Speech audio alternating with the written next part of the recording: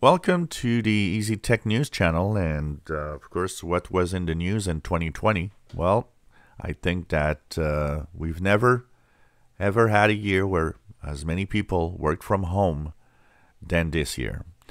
Working from home has been depicted in many times over the years and over decades. I mean, even as far as old PCs when the Commodore computers were king and all of that.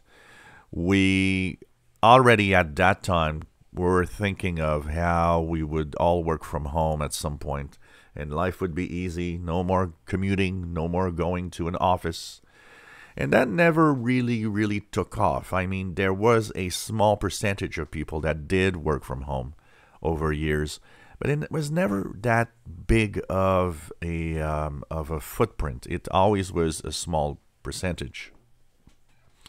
It probably is the fact that we needed a pandemic to understand that, you know what, working from home might actually work. And actually, a lot of companies have confirmed that since they have employees working from home, a lot of them have noticed that the workflow is either as the same or even increased. Some companies are now rethinking the way of the future because they're thinking, well, you know what, this work from home thing is actually working great. A lot of people in a survey, actually, a lot of people that started working from home, 68% said that they would really like to continue like that and that they enjoyed us. And of course, it is showing the power of how, computers and the internet today are actually good enough now to really make this workflow.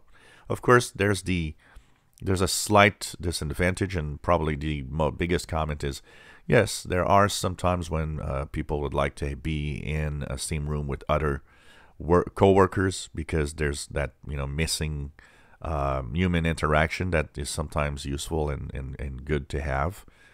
But overall, I think we can call the year 2020 the year of the working from home with your computer, your devices, and doing Zoom meetings over the internet. If you enjoy our videos, please subscribe, give us a thumbs up. Thank you for watching.